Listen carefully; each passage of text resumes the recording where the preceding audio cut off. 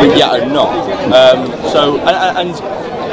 Equally kind of with this is that even if we accept that, okay, there is a natural inclination to worship something higher, why does that support Islam in any way? Okay, so first of all, Islam is a religion, first of all. Yeah. But I'm not even talking about religion at this moment in time. I'm just talking about that from the natural inclination, you know that everything you see, there must be a creator. So for example, you see this building right here, your natural inclination tells you there must be something, there must be someone who has the knowledge and the power to bring this building into existence. You cannot believe from your natural inclination. That's a man-made structure though. What about trees? Okay, so what about the universe that is far more superior, far more complex than this creation here? So no, he's saying why only specifically Islam that preaches the... That's revelation. I understand. That's true revelation, yes. And it's quite unique only. The natural inclination is only unique within the Islamic faith system that tells you you're already ingrained to believe in the Creator. So you've been given the basic tool to recognize the Creator, and your innate disposition will only be fully clear, and you will only come to understand the full understanding of the world surrounding you and reality and your purpose when you reconnect your natural inclination with the revelation. But you've been given the basic tools to recognize. So it's like the best explanation I give is like a PC that's been programmed with the default program, and then once you install the other softwares and so on. The one thing I would say, the comparison between a building we assume a creator and therefore a universe we assume a creator, the difference is that we have observed buildings being built by humans, right? We haven't observed any universes being built, right? So the inductive step of you look at a building, you assume a creator. Why wouldn't you assume a creator for the universe? The difference is that we haven't seen anyone make a universe, so there's no reason to suggest there is one. Okay, so now what you do, we're going to the realms of metaphysical reality, right? So we can only go by our own experience, yeah? So we have limited senses. So from our limited senses of our intellect, we know for sure that this building here, even if I see a building in the middle of the desert, and I've never seen the builder, I don't know his name, right? What would be your natural inclination here? What, to pop into existence from nothing? No, because nothing cannot be brought into something, right? So what we say is that the very fact that from our experience we know that everything we see here, there must be the creator. Yeah. Now, unless you can logically tell me that all of the materials comes together, I'm able to bring a phone in the middle of the desert, right? But that doesn't fit into your logic. So we have been given the limited senses. So using those limited senses, we must come to conclusion about this universe, the existence of the universe. And the only conclusion you can come to know is there must be the creator. There must be the creator that is nothing like unto his creation. The question we have for you is, what's stopping you to connect with your natural inclination, and what evidence are you looking for the existence of God? You did say you're an atheist. Yeah. Well, I suppose, firstly, I'm still not convinced that it is a natural inclination, and secondly, even if there is a natural inclination, even though the research shows that there is a natural inclination, I'd say the research is tenuous. Sorry? I'd say it's tenuous. I wouldn't say that it's proven that we have an inclination to it. Because like I said, with the Amazonian tribes, I would still say that they don't necessarily look to a higher being that created everything, right? As the gentleman said earlier, it's more focused on ancestry, which is kind of a worshipping kind of dynamic, but it's not the same as believing innately that there's a being that somehow created everything. So I wouldn't necessarily say that it's categorical. No, but that's indoctrination. That's it. So even in this society, we've been indoctrinated, right? So for example, in certain society, they would tell you what's good, but in this society, they will tell you it's bad. But for example, you go to certain countries in Africa, right? They think that getting married at the age of 13 is absolutely fine, because by that age you're mature. In this country, 13 years old is considered to be what? Pedophilia, right? So who is right and wrong? So we've all been indoctrinated to believe that rape is wrong. But someone in another country, they've been indoctrinated to believe, no, we act by animal instinct, we can rape, right? So what we say is that there must be a blueprint that the Creator must give in us, and we must use those tools to come to conclusion. So when the brother is saying here to connect back to the Creator, everyone has the inclination to do good, right? You want to do good, right? Yeah. But how do you know what you say is good is good? So you need objective guidance. I wouldn't say so. I wouldn't say so. Okay, so where do you get your guidance? Where do you get your morals? So I mean, it's purely subjective. But equally, I would say that for me as an atheist, although there is a fault within sort of subjective morality, I would say that there is an equal fault within objective morality within Islam or Christianity, because although in theory it's objective because it's based on the word of Allah or whoever else, right? If I don't believe in Allah or Jesus or anyone else, then to me it's going to be subjective. No, I agree with it. It's based on the presupposition that we believe Islam is true. That's why it's objective, right? But that's not the point I'm trying to make. The point I'm trying to make is that we crave good, right? We crave for justice, right? But different people have different understanding of justice. Different people have different understanding of good. So who decides what's good and bad? No, that's the thing, and that's an issue. But do you not think there has to be objective guidance from the Creator? I would say that just because there is an issue with the fact that people disagree on what's good and bad doesn't necessitate the existence of God or existence of a being that justifies morality in some way. I would say that there is a problem, and it makes the world a very bad place because no one can agree on what's good and bad. And in many ways, in fact, Islam might be more practical in that sense. However, I would say that just because I can't say, or any atheist can't really say what is definitely good or bad, doesn't necessarily mean that there has to be. No, I'm saying we subscribe to objective morality. Yeah. But I want to take you back to in terms of how do you reconcile with the world what's the who created the universe? Wahoo. Yeah. Wahoo. Yeah, why created? Oh, well, the entity that created the universe, is that a better way of putting it then? Who says that it's Allah, it's the creator? In your eyes, it's music.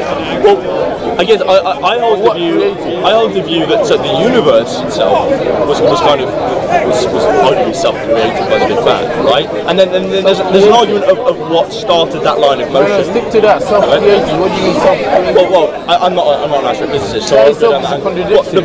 If you exist, you don't. Wait, let me complete. I want to hear what he says. That is my belief, and that is the belief of most astrophysicists. But why do you believe in the Big Bang? Why do you believe in the Big Bang? Because I believe that people much more intelligent than I can. Have you observed? What is scientific method? Observance is a tenuous idea. No, it's by experimentation observation. Okay. Well, I would say that even though I would side with that, that's not what I believe, right? I don't believe that God doesn't exist. I'm not saying that God doesn't exist. I'm saying that the arguments that I've heard for God don't convince me, right? So when you say, oh, okay, then what created the universe? What created the universe, right? I'm like, I don't know. But if you argue that Allah created the universe, I'm like, maybe He did. But the fact is, why is it Allah instead of Yahweh or Good question. Good question. Do you know what I mean? And that's my problem. So I'm not necessarily saying that God doesn't exist. I'm saying like the reason why you do know belief is the acceptance of something to be true with reason. With or without evidence. So what's your reasoning? Subhanallah, in the Big Bang? Can you touch upon that? Yeah.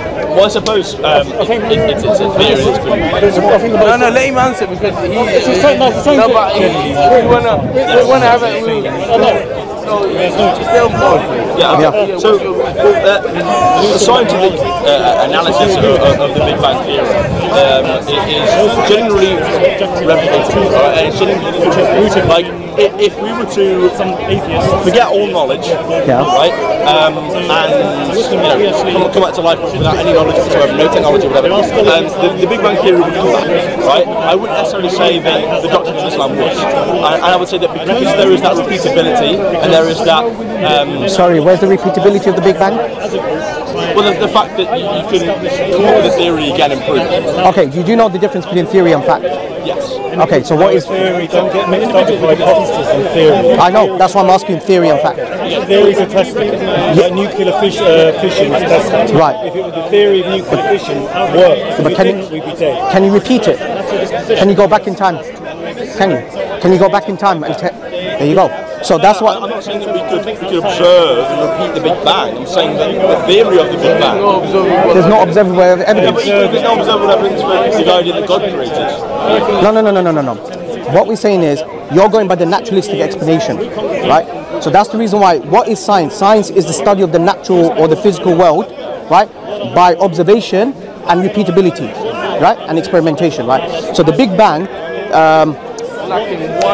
lacking one aspect. So the reason why you postulate the belief in the Big Bang, do you know why? Because I think it's Edwin Hubble, right? Edwin Hubble, he's the astrophysicist, right? Astronomer, right? He observed the sky. He saw there's a red shift, meaning the galaxies are receding from each other, right? So rationally speaking, if the galaxies receded from each other, it must come back to singularity. But you didn't see the singularity, did you? So you're going by assumption. So even in science, you do have to use some sort of rationality. That's what we're telling you, that why don't you use the tool of rationality to come to conclusion whether there's the creator or not? We're talking about a possibility of a metaphysical existence. So for you to use science to come to conclusion whether the creator is not, is like an equivalent of saying, well, I want to measure your height using the weight scale. You're using the wrong tool. Science is going with what it knows. It's continually checking and rechecking itself. Okay. You know, trying to find the answer rather than just saying God. No problem. So keep looking. No problem. But science is transitory. In a few years, it might be different. Exactly. I agree with you. It doesn't really. It doesn't say there is no God. It just doesn't bring God. No. What I'm saying is you're using the wrong tool to come to conclusion whether there's the creator is not. We're using rationality and just to add on. That's it. That's what I'm saying. Big Bang is action, and you need to do it. Yeah, you need someone to cause it. Someone. Not necessarily, brother. Not necessarily. Not necessarily. Not necessarily. it seems intuitive that any action has a cause. Like, I agree with you. I agree with you on that. No, you need a conscious being to cause it. and that is the intuition. But that's what we've observed. Intuition. There you go. Right? So we've observed that the camera, that's been created by the designer. The lamppost that was shooting on, you get the idea. Even grass. Yeah. It's all had some. But then why do you? I agree with you. But when it comes to the concept of the universe, when it comes to the universe, why do you then withdraw your rationality out of it? Exactly, out of the window. Correct. Absolutely. Because when it comes to the phone or anything you have, you attribute it to a creator, but then who's more complex? Because the universe is a lot more complex. The difference is that we have observed other things being created. That's why we know they have been created. Right? And that's why also we assume, like, I didn't see that building over there being built. Yeah. But I assume it's been built. But that's Why do you assume that's it? because I've seen But other the building buildings. show design. Wait. Stay on point. Does the building show design? Yeah. Okay, So what about the universe? Does it show design? Doesn't it show design? Why not? Yeah. Staying back on point, truly, I would say that I've seen other buildings being built, and that is why it's rational to assume that that's being built. I haven't seen another universe being built. Do you know what I mean? Okay, but is it okay? So can I ask you this question, right? Is imperialism necessary to come to conclusion whether it's true or not? So if I see a product of design, right? I don't need to see the designer. I know it's been designed. That's my natural inclination. So this is what I'm saying to you, that if you think science is the only avenue to knowledge, but even in science you have to use rationality. So another avenue of knowledge that you should consider is rationality. That's what I'm saying. Well, I would say it's not necessarily rational to assume that God, I mean, did you give me a scientific explanation for this camera here? You didn't. My belief is that it's not that necessarily that the universe creates itself. It's not necessarily that everything is nothing. It's that we don't know. We didn't observe God creating the universe. I didn't observe the universe creating itself. We don't know. There is no. We're talking about rationality. There's no rational reason. Yeah, but exactly. I need the entity to create everything. I need to observe them. No, I said at the beginning of it, even though I would speculate that I would side with the Big Bang, my actual belief is that I don't know, but there is no reason. But you said you're an atheist. Now you're shifting goalposts to agnosticism. Okay, so there are two different interpretations of atheism. It's either God doesn't exist, or atheism, which I believe in, is that you reject the arguments for God. Okay, so what kind of concept of God do you disagree with? Well, any argument for God or a creator. So any argument for any specific religious God, I don't agree with. Any arguments of like, okay, maybe there's a prime mover, or maybe there's some form of entity that's not the universe. Yeah. I don't disagree with that. I'm just saying that what do we do with that information? It doesn't just about Islam, it doesn't just about Christianity, it doesn't necessarily just about any religion. So even if we accept the premise that we're assuming that somebody created it, why does that mean that there's a God? And secondly, we don't need to assume that somebody created it because we don't know. No. Okay. Sorry. What's your name again? Sorry. Billy. Billy. My name's Raihan. Right. So I'm also an atheist to a certain extent, and I'll tell you why. Because I reject certain gods. Yeah, I reject the concept of Trinity. I don't believe that God can come down, right? Just one less than me. Wait, hang on. But then, do you know what's the definition of Allah? Do you know the concept of God in Islam? Because in order for you to reject, you have to know first before you can reject something, right? Okay. So what have you heard about Allah in Islam? Like, what have you heard about the concept of God in Islam? Well, I would say that I suppose the idea for me is that Be honest. yeah, well, there is no reason to suggest why it would be Allah. Like if we agree that none of us have observed the Big Bang or the start of the universe. We ask you a clear, simple question. Do you know the concept of God? And so on. It's either you know it and you can tell us, or you don't know and we will explain to you. Yeah, well, I suppose I think I have a basic understanding that the Quran is the word of Allah, the word of God. No, I'm not talking Revelation. I'm just talking about the... So Quran is instruction for the universe. Yeah? It's more feasible.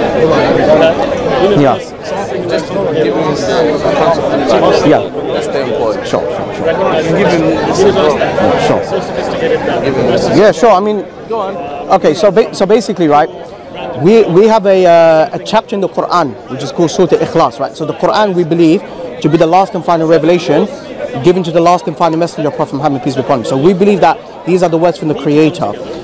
So the Creator himself, he revealed a short chapter called Surah Al-Ikhlas, which speaks about the essence of monotheism, what he is. He describes about himself. So it goes like this. I'll recite in Arabic, then I'll translate for you. Yeah? So he says, "A'udhu billahi minash shaitanir rajim. Bismillahir rahmanir rahim. Qul huwallahu ahad." Say he is Allah, the one and only, right? Not 3 in 1, not 5 in 1, right? Okay. So one and only, indivisible, cannot be into parts, right? He's one and only. Allahu Samad. Allah, the self-sufficient, the independent, meaning that everything else is dependent upon him, but he doesn't depend upon anything else. Yeah, he's self-existent. Lam yalid wa lam yulad. He begets not, nor is he begotten. So this verse here states that he begets not, nor is he begotten, meaning he does not have a lineage. Allah does not have a lineage. He's got no parents, he's got no children, right? Because if he has parents and children, that means he has a beginning. If he has parents, that means his parents are superior to him. How can something be superior to God, right? So Allah does not have a lineage. He doesn't have children, he doesn't have wife, right? وَلَمْ يَكُنْ لَهُ كُفُوًا أَحَدٌ. There is nothing like unto him. So basically, this is a summary of the definition of Allah, that Allah is the only one and independent, self-sufficient entity that always existed in eternity, and this particular entity cannot be compared to anything else in existence. So based upon that definition, do you have any problem with that? Yes. Why? It's circular, right? It's using the premise to justify the conclusion. Right? It's saying, okay, well, Allah is like this because supposedly Allah said so. No, I'm just saying from your understanding, does that rationally make sense to you? Still, what do you mean by make sense? So if hypothetically there is the Creator, right? Everything depends upon, right? If there is this deity that we're talking about, would that rationally would it make sense to you? No. Why not? Because even if I assumed and I agreed that there was a creator, okay, and honestly, we know that everything in the universe is contingent. Yes. Exactly. So therefore, at one point, you have to have an independent thing that all dependent things depend upon. Exactly. So everything you see in the universe depends on something. So at one point, you have to have an independent being that everything depends upon. So, and this is rational and logical. So, in free science, we know. Well, again, I still, as I said earlier, I still don't necessarily agree. And Allah is the only being that has this concept within the religious. Exactly. Okay. Well, like according to who? Islam is the only one. But I'm saying, right? All other religions, I agree with you. Yeah, I agree. In all other religions, you will find the being that they believe in is not dependent absolutely. I'd say that a part of what independent, I should say, is absolutely. It depends upon, or he has some sort of weaknesses and so on, and you cannot attribute that. Assalamu alaikum. How you doing, man? Alhamdulillah. Assalamu alaikum. Join if you want. He's an atheist. Nah, I know that's not your cup of tea. We seem to disagree on whether it's logical to assume some form of creator. Now, I don't think it is, and you think it is, and I think we've gone in circles a little bit. Give me a lot of reasons. But we're saying so. A lot of our disagreement is whether or not it's reasonable to even assume some form of creator. Okay. I don't think it is. But however, let's just go with there is. There is some form of creator. There is some being. Yeah. I still don't think that saying that there is only one Allah in the Quran necessarily justifies that He is therefore the only God, because who is that according to, right? Theoretically, Allah, right?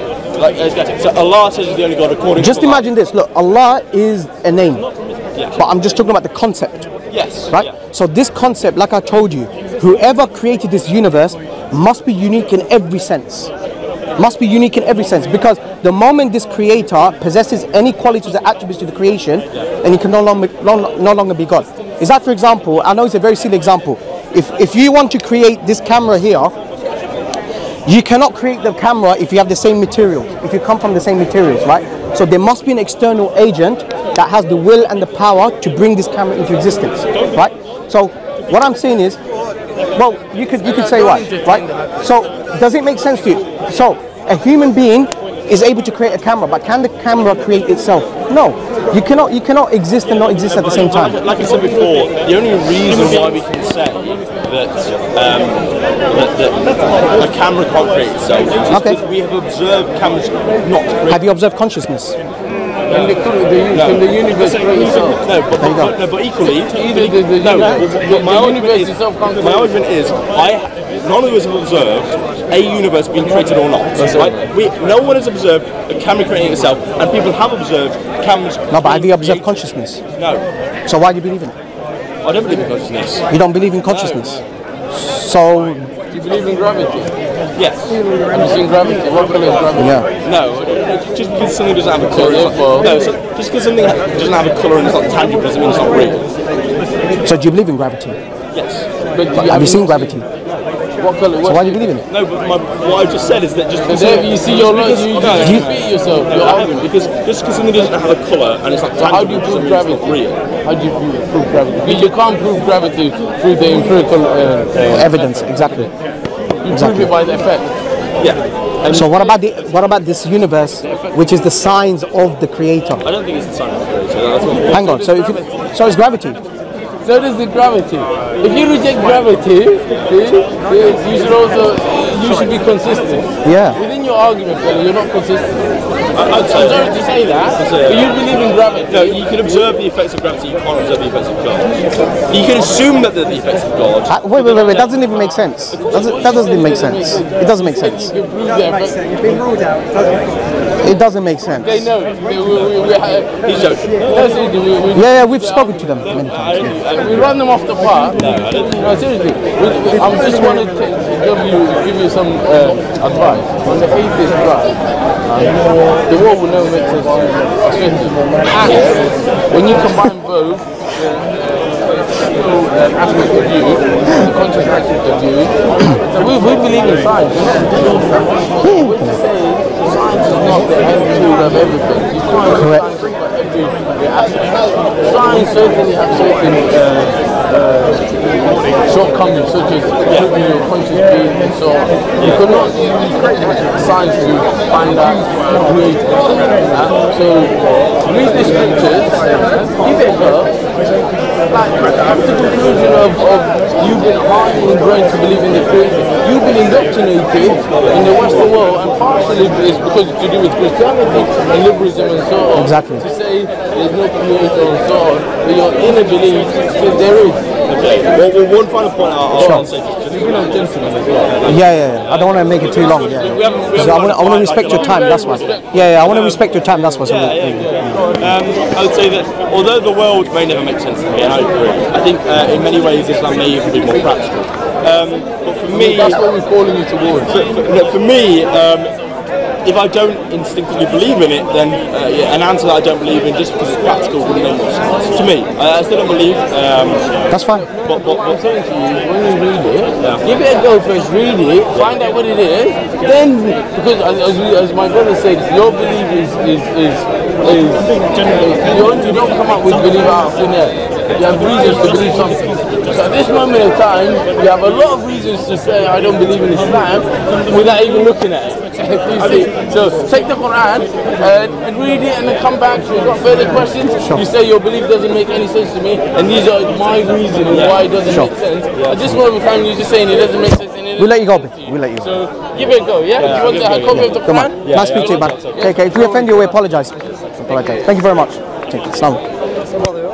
So, walaikum salam. How you doing, akhi? Good? Alhamdulillah. Good. MashaAllah. Alhamdulillah. Thank you, bro. Is there one more? See,